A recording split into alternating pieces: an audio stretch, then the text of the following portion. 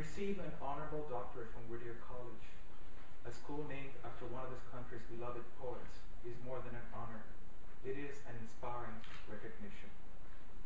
Today, you are not just embracing my past accomplishments, you are putting trust in the work that lies ahead. And this not only encourages me to continue writing, but also propels the promise of my dreams and my quest for beauty and poetry, what I call the long road into the world of creation. The act of receiving is as intricate and delicate as the creative art of giving. Besides offering a gratifying and joyous moment, it is a humbling and demanding experience, given that we must be prepared to cherish and value what is being conferred upon us. It is not difficult for an artist to recognize the art of receiving, since part of the creative process is about welcoming the muse and accepting the gift of inspiration, the arrival of beauty, this most sacred presence, which causes us to bow our heads in reverence. For this reason, I like to express my deepest gratitude in Spanish, the language in which I first learned to be thankful, since the word gracias not only bestows grace upon the giver, it offers a blessing, the benevolent gift of beauty to the benefactor. Gracias. On the occasion of receiving this honor, let me tell you that if very early on I was seduced by poetry and literature engaged me first as a lover of words, then as a writer, all this happened from the contagion of beauty after I read a poem by Emily Dickinson.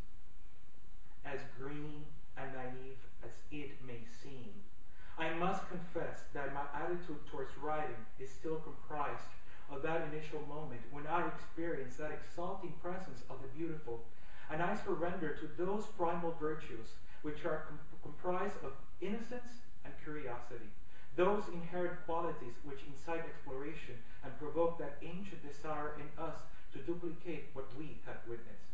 And why deny it?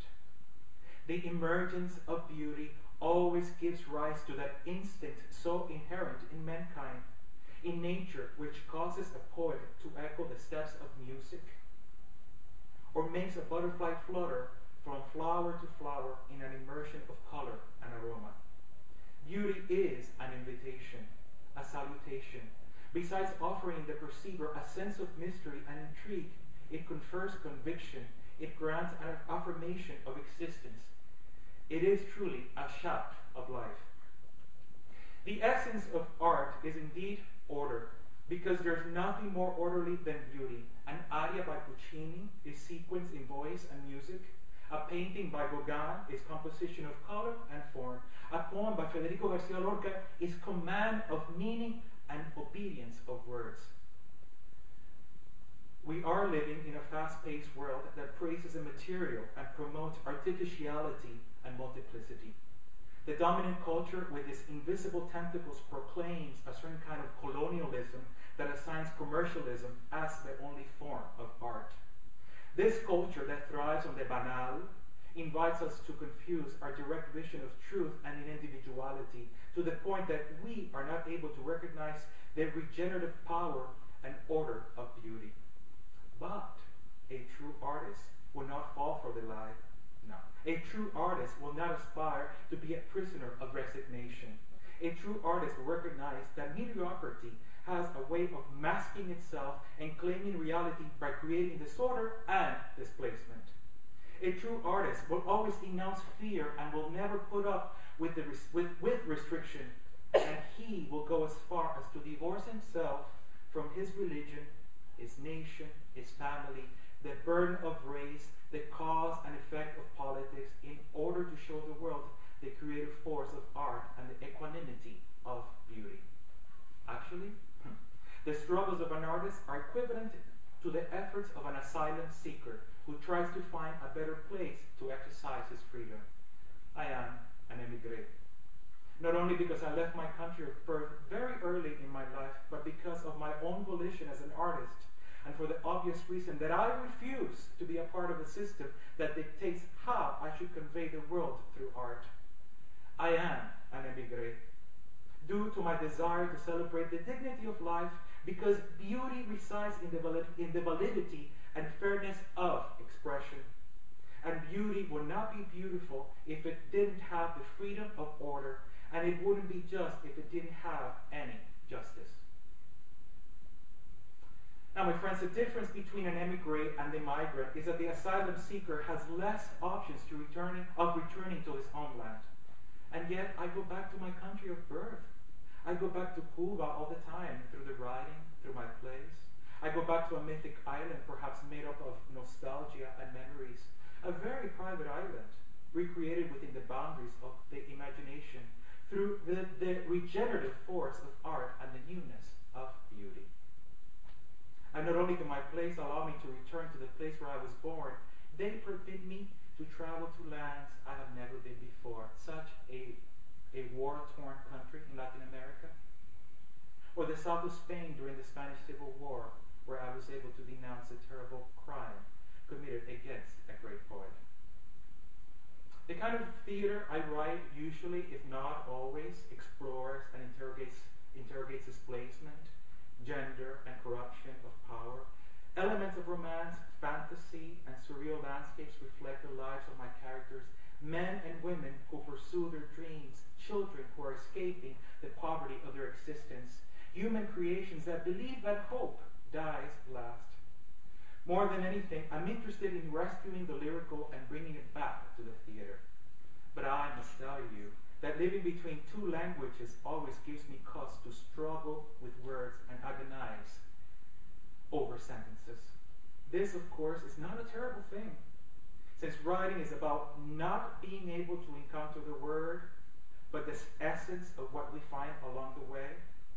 Writing is about trying to contain the light that accompanies words, the star that glows in the palm of our hands, which sometimes can be dim and gentle, but it can also be incandescent as a comet and burn with the unseen fire of an ember. As writers, we cannot truly capture light, but we can come close to describing its presence and mystery with our photographic memory, and with the same urgency that we shout to a friend to witness the fall of a shooting star. In the past, I have experimented with other mediums of art to help me find order in the writing.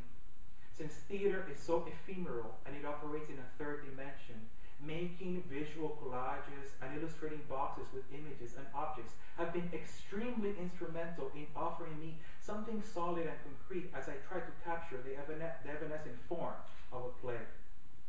Theater is very difficult to write because it unfolds with the passage of time, and my boxes, my collages, these other means of creation have prompted ruminations and a sense of composition, which are invaluable components for the artistic process. In reality, these artifacts are like little altars that incite inspiration and allow me to enter the order of things. They are like mandalas used in Buddhism as a sacred space for meditation practices, since they focus my attention and transport me into another dimension where I encounter characters and the universe they live in. It is true that creativity invites adventure, exploration beyond our boundaries or comfort zone. A poem inspires a painting, a novel, a movie, a music score. In my latest excursions as a playwright, I am experimenting with narrative to explore dramatic situations and atmosphere, something that I've never done before because it is a long and tedious approach, something that I don't really recommend to my students when I teach. But rules are meant to be broken, and this method lets me examine the sentiments, passions, and the unconscious and subconscious world of my characters in a different way. Then, later, I distill all the narrative interactions, since all that matters in theater is that life that happens between dialogue, which reveals the soul of the characters, the true dimension and scope of the spirit. The only problem I face at the moment is that I have enough material for a novel and a play. And these two versions of the same story are competing for my attention. In The Color of Desire, how the play is called, or The Obedience of Desire in narrative form, I am trying to recapture the year 1960 when I was born, It is not a biographical play, but there is always something of the personal in my work.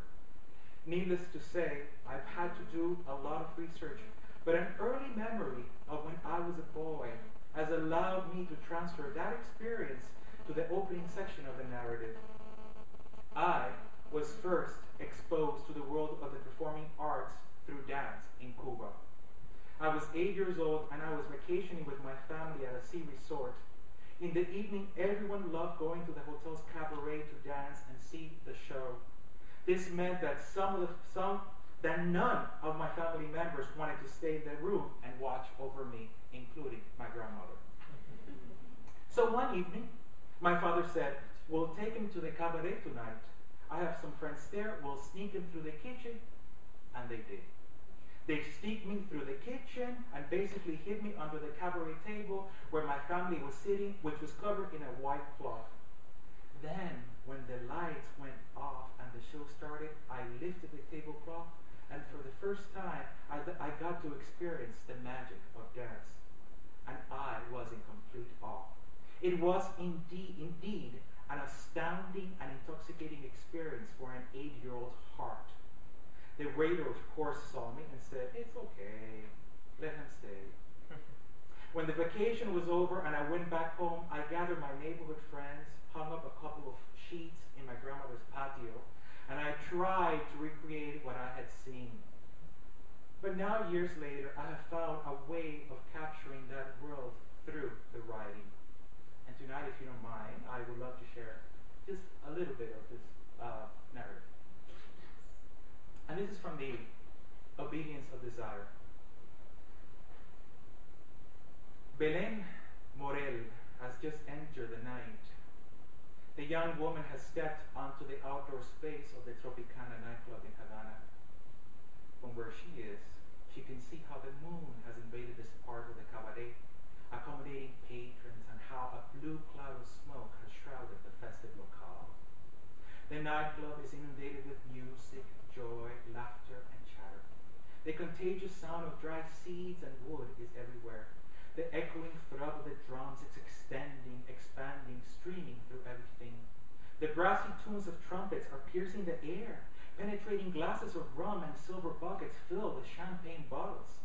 The music is under the green skirt of a woman who dances a rumba. It is gleaming on the gold tooth of a man who is laughing.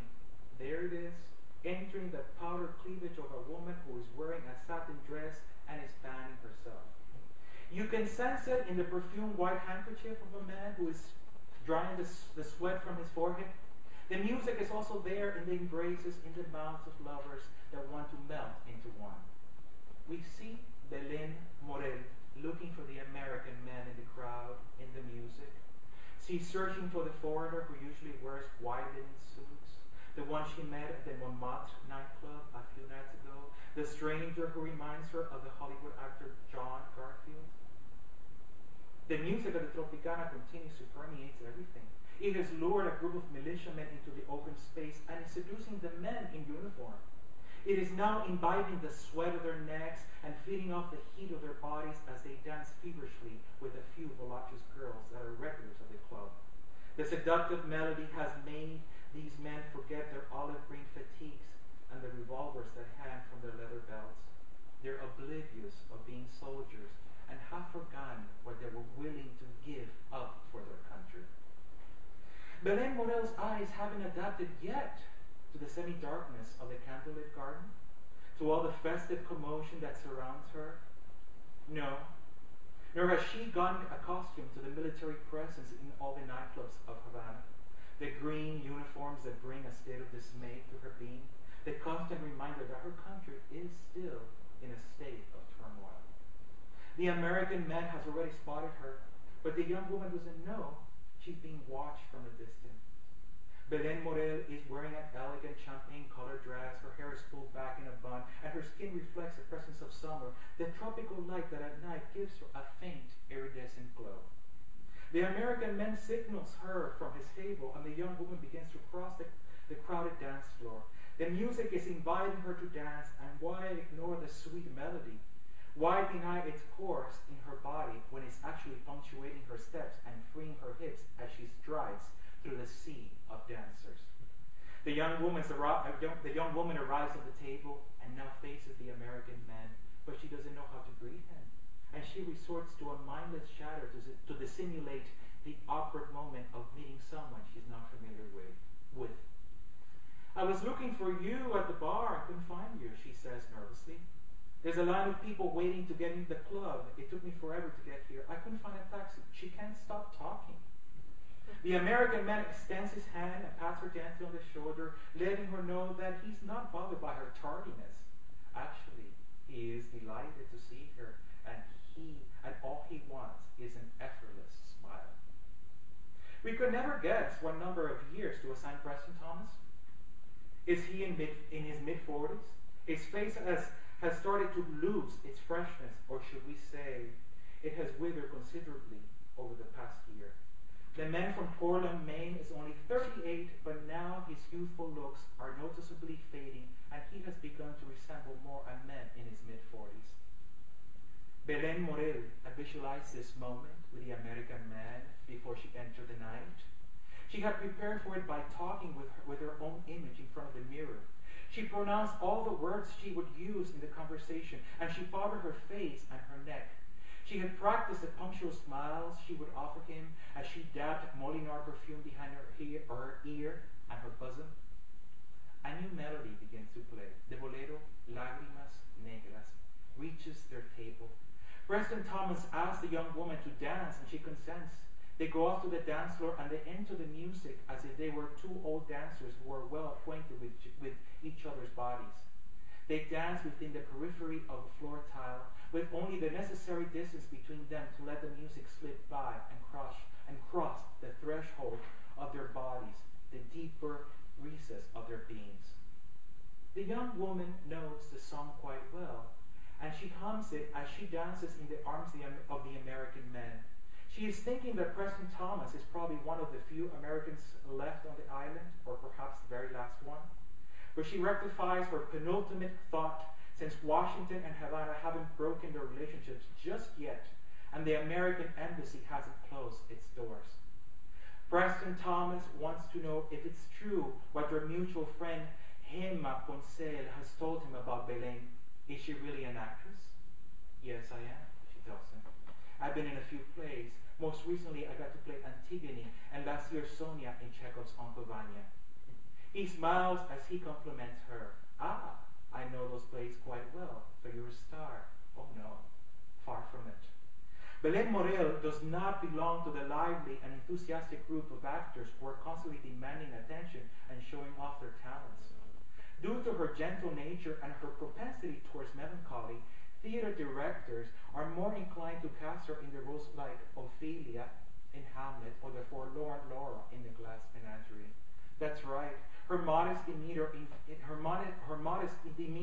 informs her ability to play these roles. The fact that she's even uncomfortable calling herself an actress and prefers to be seen as an artisan of the theater renders her participation in life. The actress is saying all the things that Preston Thomas wants to hear. He admires how discreet she is. He respects her unassuming personality. The American man wonders how old she is, but he doesn't dare ask. It's not proper for a gentleman to pose this question to a woman, and certainly not on their first rendezvous. His guess is that she might be very young, less than 20 perhaps. He tells her that she must have an old soul to take on such complicated roles, especially the weight of Antigone's despair. The young actress wants to know why Preston is interested in her acting abilities. Preston Thomas whispers in her ear that he's been looking for an actress for some time, someone who has experience in the theater. Belén Morel questioned if that's why he was interested in meeting her. Yes, that's one reason, yes, he can't deny it. And the other, she asked, because you remind me of someone I used to know. The actress wishes to know who that someone might be, but she much rather not ask, since the night seems to be heading in another direction, and the evening is not the same as the one contained in her mirror. Preston Thomas whispers in her ear that she would have to play a woman who was part of his past. This is when Belén Morel realizes that the woman he's asking her to play has to be someone he loved. This is when she comes to terms that he's not really interested in seeing her for who she is. He must think she's a call girl. But what gave him that impression? Is it because she frequents the clubs without a chaperone? These are the musings and assumptions of a young woman whose sky has started to cloud. These are merely the hypotheses of a young actress whose nature and process in the art of acting incline her to a vulnerable state when faced with a new role. And now we must pause for the punctual tear that is about to stream down her face, revealing her sense of inferiority in front of the American men, since it's moments like this that she wishes she could place her eyes inside a pillbox. But she's an actress, and she's capable of disguising the disenchantment that assails her. This is an example of the narrative that later becomes only 2 or 3 pages in a play. But I'm not the only one who engages in the long road to the creative process. Emile Zola was known to keep notebooks of his characters in which he wrote down everything from the shape of their eyebrows to the dirt on their fingernails. I know I must seem old-fashioned, but I adore being immersed in the world of my characters and finding a way into the depths of their being. And we have to remember that an artist is responsible not only for documenting our presence as citizens of the world, but we should preserve the human being's highest attributes. And we can only do this through observation and exploration. In closing, I would like to address a question that was asked by young men when I was last here at your school. I believe the question had to do with spirituality in plays, and I just remember giving him a long-winded answer, and not being satisfied with my response because this is not something I think about all the time. I believe, and this is not something I think all the time. I believe spirituality is always there in comedies, in tragedies. The fact that through theater we enable our audience to laugh and cry, to get in touch with their feelings and see the world in a different light, where we can help them escape reality, the reality of their lives. A rich man can all of a sudden identify with the poverties of existence of the working class. A poor man can look into the life of a king and realize that a man of power has also a cross to bear. In other words, through theater, we have the capacity to get our audience in touch with humanity, or should we say their own humanity? And when a person gets in touch with his humanity, he gets in touch with his own spirituality, his higher self. Beauty gives us an indication of eternity, because beauty restores life when a poet arranges words and makes us see things in a different light, in a new and refreshing way. Gracias, and good luck to the students at Whittier.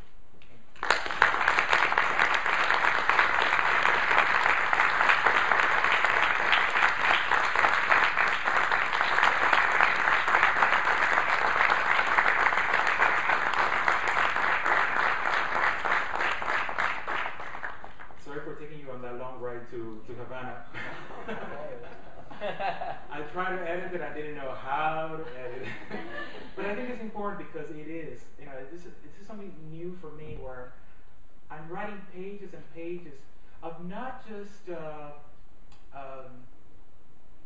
what I consider to be just simple narrative, but to also embrace that form of art and through that form of art discover my play.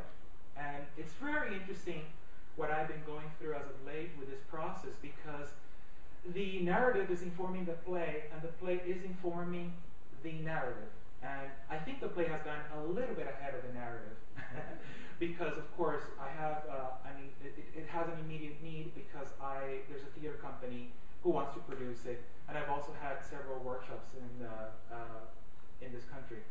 So I can't wait to finish the play and then go back to the narrative and hopefully make it into a full novel. But that's just where I'm at right now.